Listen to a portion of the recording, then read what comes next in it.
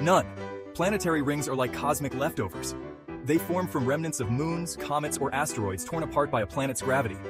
Here's a fun fact. Saturn's rings are just babies in the cosmic timeline, only about 100 million years old.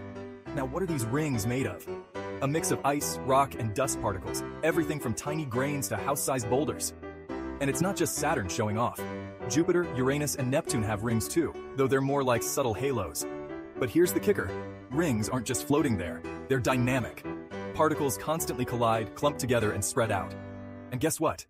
Little moons, called shepherd moons, help keep the rings in line with their gravitational pull. Despite all we know, the exact processes and timelines of ring formation and evolution are still a bit of a mystery. Scientists are scratching their heads, which means there's always more to discover. So, next time you gaze at those beautiful rings, remember, they're not just pretty, they're a cosmic dance of debris and mystery. Keep exploring, space enthusiasts.